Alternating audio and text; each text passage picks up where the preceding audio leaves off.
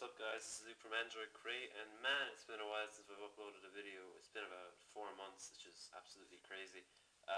Basically it's just been a really busy year at school since I have major exams this year, so I've had like barely any time to make a video. So hopefully from now on I'll be able to release them a bit more frequently. So anyway, before I get started today, I just want to say there was a bit of confusion with the custom ROM installation for some people.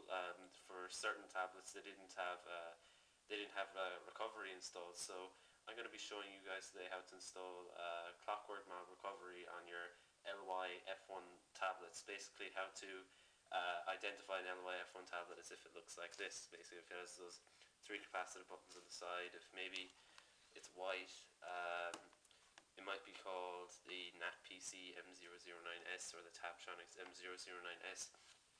I'll list a few of them in the description so you can check if your tablet is an LY-F1 device, and you can always ask me and I'll try to tell you if I know.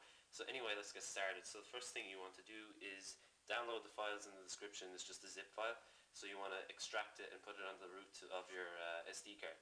So you want to put your SD card back in your tablet and you want to download an app called Terminal Emulator. You go to the Play Store and you download Terminal Emulator. There it is. So once you've downloaded Terminal Emulator, you want to open it up. And first you want to type in SU.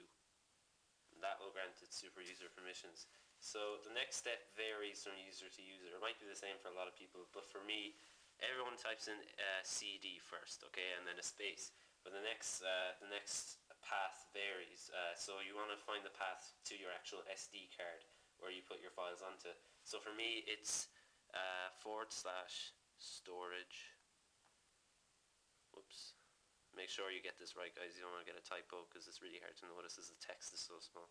/SD card 1, and then put a / at the end. And to find this path, if you're really unsure, you go into your file manager.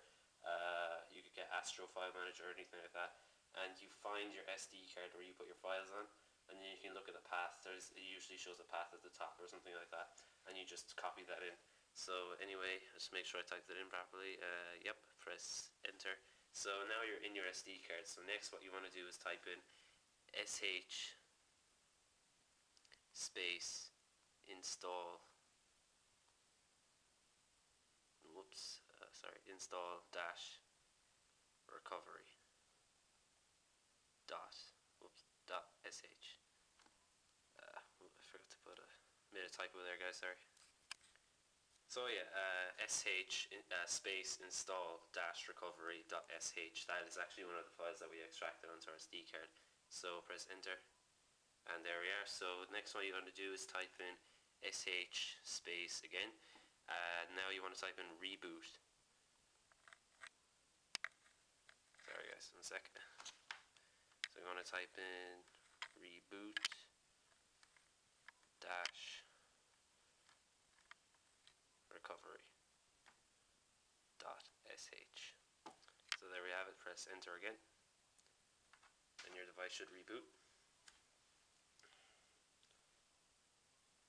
So that's the normal reboot so far, but it should reboot into recovery. Give it a sec. There you have it. It's rebooted into recovery. So how you navigate through this, you use your volume keys. Experienced users might already know this, and to select something, you use your power button here. So see, go up and down, and then press power key, and you go in. Then to go back, you just go back like that. So anyway, guys, I hope this helped you out. If you have any questions about like the path or anything like that, ask me away, and I'll try my best to answer you. If you're confused which devices actually qualify for LY-F1 devices, ask me. And I'll try my best to tell you. Basically, it's just, if it looks something like this, it probably is a LY-F1 device. So yeah, guys, I hope this helped you out. Like it if it helped you out. Subscribe if you want more like this, as I'm going to try my best to upload a lot more frequently.